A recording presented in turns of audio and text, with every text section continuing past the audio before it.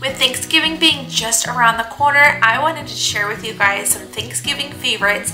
These are some Thanksgiving sides. These are absolutely delicious items. I hope that you guys will like each and every single one of these. Our family absolutely loved them. We devoured them. There were like no leftovers, you guys. I hope that you guys will like them too. Let's get started.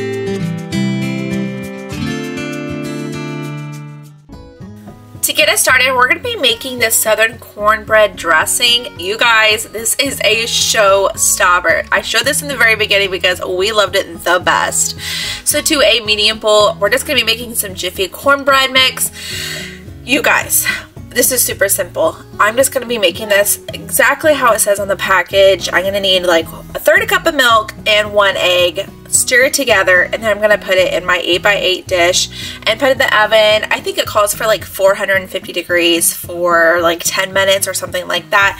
It doesn't take very long to make at all. You can definitely make some homemade, and I actually think homemade would be a million times better, but this recipe kind of calls for a lot of different things, and I wanted something a little bit more fast and easy. But when it comes to Thanksgiving, I would probably do it homemade, to be honest with you. But this turns out really sweet. This type of cornbread mix is kind of on the sweeter side in my opinion, so just kind of keep that in mind when you're making this Jiffy cornbread mix. If you don't want your stuffing to be super sweet, then definitely do like a homemade version. And I'm so sorry if I said stuffing instead of dressing. I know that's very offensive to some people. And then I need a Italian loaf or a French bread loaf, whichever. I just got this one from Walmart. It was super simple and it was very cheap actually. So I'm gonna go ahead and chop up all of my bread. I'm gonna place it on like a big cookie sheet, and I'm just gonna place this in the oven at 450 degrees for about 10 minutes as well, because I want all that bread to be kind of toasty. While all that is cooking in a small to medium sized saucepan, I'm just gonna go ahead and throw in a stick of butter, and then I need some onions and celery. I just diced up a whole onion, and then I think 3 to 4 stalks of celery. I just diced them up pretty fine and putting them in my saucepan. And just going to let this cook for about 5 to 10 minutes. I want to make sure all of those vegetables are nice and tender. You can also throw in some garlic. That's going to flavor your dressing as well. And I mean, it's not going to hurt it whatsoever, but the stuffing is very, very flavorful with all the other things that we're adding to it. Now my Jiffy cornbread is all done. I just kind of crumbled it up in that pan, threw it into a really large mixing bowl. You're definitely going to need a very large mixing bowl for making this dressing. And then my Italian bread is all done cooking, so I placed that in the saucepan, in the mixing bowl as well. And then I have 2 cups of chicken broth. This is some homemade chicken broth. Maybe that's why it was super flavorful. I made some chicken broth with that chicken that I had made in a couple videos ago. I made like a whole Thanksgiving chicken, and so I just used some bones from that to make some broth. I'm also going to add in, it says 1/4 cup of fresh parsley, but I just added 2 to 3 tablespoons of the dried parsley.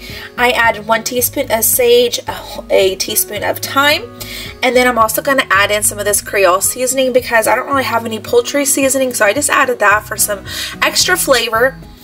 And then also I'm going to need 1/2 teaspoon of salt as well, and then I added just a little bit of pepper, about 1/2 teaspoon as well. So after that, I'm just going to add in some eggs. I beat up 3 eggs and then pour that in. And now I'm going to go ahead and add in my mixture of my vegetables. So I did end up adding just a little bit of garlic to that mixture, and then we have my onions and our celery. And now we are going to give that a really good stir and make sure that that stuffing is nice and kind of on the moist side, but you don't want it to be like super moist. You don't want it to be super dry either. So it's got to be like a really good consistency. And I'm not a huge fan of dressing whatsoever, but I loved this. This was so good. This did not taste anything like the box. Like, you guys have to try this. It was so delicious.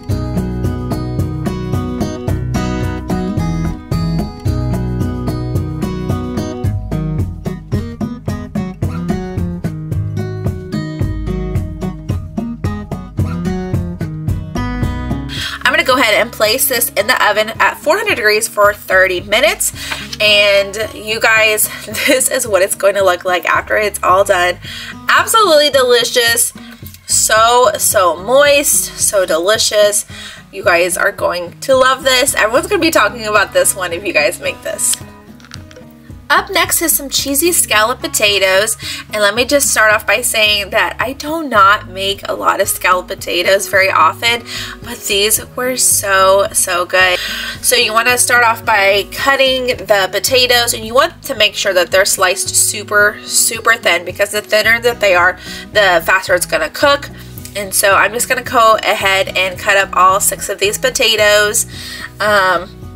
I used like the Yukon Golds. You guys can do russet or red potatoes. I just really like yellow potatoes. I think they're super delicious. I just have an 8x8 dish that I went ahead and sprayed, and I'm placing them upright like this. I'm also going to be putting in some onions in between these, so you want to make sure that you can leave room for those onions, and you're going to be putting some cheese on top, so you want to really make sure that they're not like in there super tight, that there's room for all those different things. So I'm just placing them in here, and then after I do all that, I'm going to go ahead and slice up a whole onion. You really want to make sure that it's a whole onion, and you want to slice that super fine as well, because you're going to be placing that in between all of the potatoes.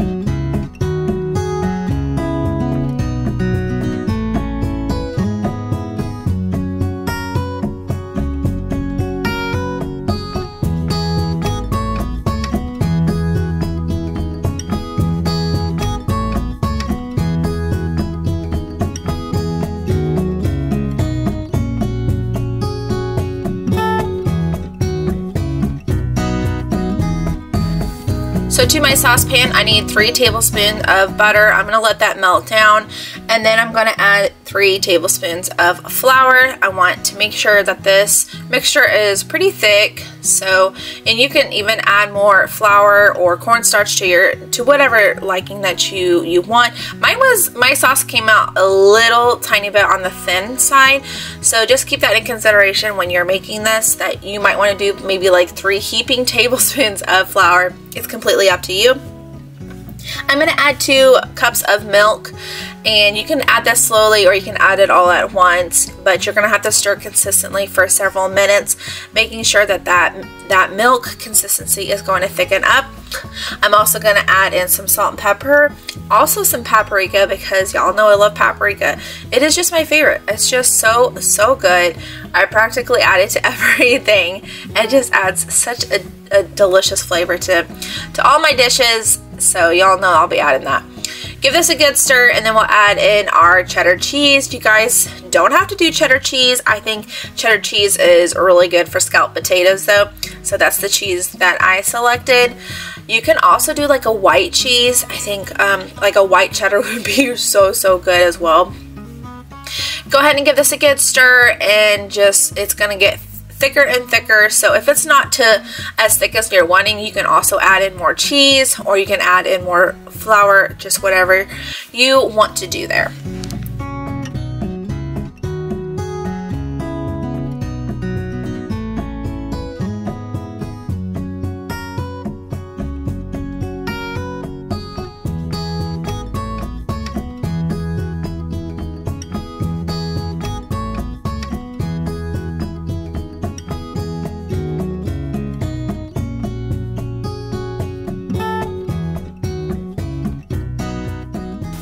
Now back to our potatoes. I'm going to drizzle this everywhere, and it is going to be so good.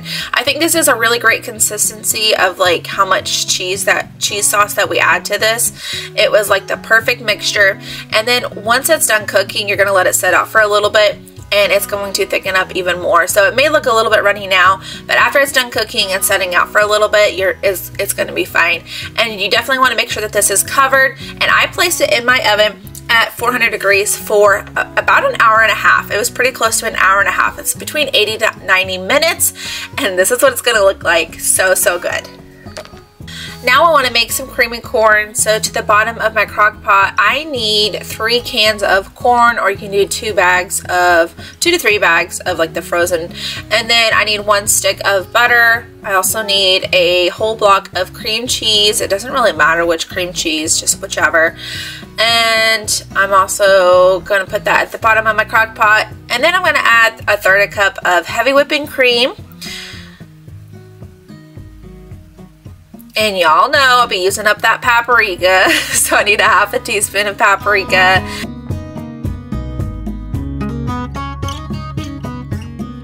And then I did a teaspoon of garlic. I'm going to put this on low for about 4 to 5 hours. I'm going to check on it and give it a really good stir. I'm also going to be adding in some honey to sweeten this up just a bit. I mean, sometimes that corn can be really sweet. Sometimes it cannot be as sweet. So I like to just add 2 to 3 tablespoons of honey to give it just a little bit of a sweetness to add in with that paprika, because I just love the mixture of like the creaminess and a little bit of the spice of the paprika and a little bit of the honey. Makes it so delicious. And y'all can add in some pepper. That's going to add a delicious flavor as well. I always like to add just like a little bit of salt and pepper to my cream corn anyways. And yes, I'm just gonna give that a good stir. And this is ready. Like, this doesn't have to cook for very long at all. So this is a super easy side dish that you can just throw in the crock pot and kind of let it go and forget about it. Here's my 2 sides that I have, and then I'll show you all 4 of them in just a little bit. But I wanted to show you my cream corn and my scalloped potatoes. Look how divine that is with that chicken. So good. Not everything, barely everything can fit on one plate, so I wanted to show you this one separately.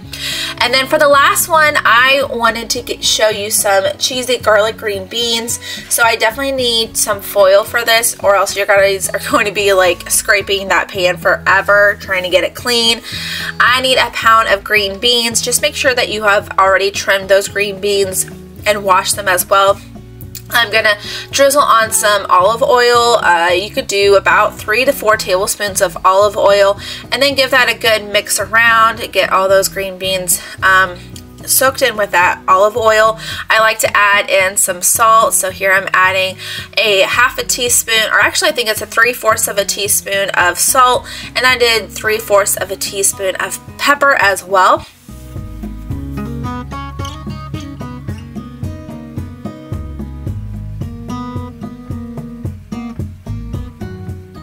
And then I'm gonna do 1 tablespoon of garlic and some Parmesan. The recipe just calls for a couple of tablespoons of Parmesan, but y'all know I love my cheese, so I'm definitely adding more than that. And then I'm just gonna give that a good mix. I do wanna make sure to preheat my oven to 425, and I'm gonna bake this in the oven for about 20 minutes.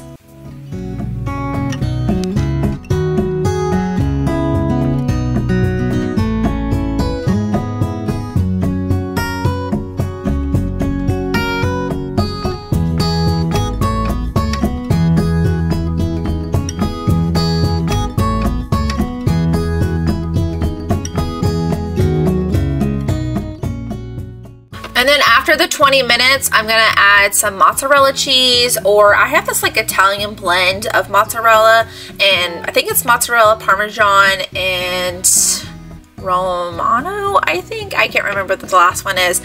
But I'm just going to add about a cup of cheese, and then I'm gonna broil this for about 5 minutes.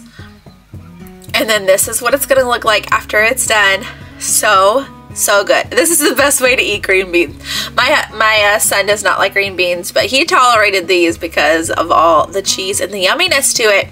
So good. I love fresh green beans, y'all. So good. And this is like my final plate of everything. Oh my soul. My chicken was so good. I know I didn't show you that, but my chicken was so good. The dressing, phenomenal. I love cream corn, and the scalloped potatoes were surprisingly so delicious. These sides were absolutely delicious. Thanks so much for watching this video. Hope that you guys enjoy this type of content. I hope that you guys are ready and prepared for Thanksgiving. I don't know if I am 100% ready and prepared, but it is quickly approaching and I just cannot wait for Thanksgiving time. And I just love the holidays, love Thanksgiving, and I love Christmas so much. Thanks so much for watching this video. I hope that you guys enjoyed it, and I will see you guys in my next video. Bye, y'all.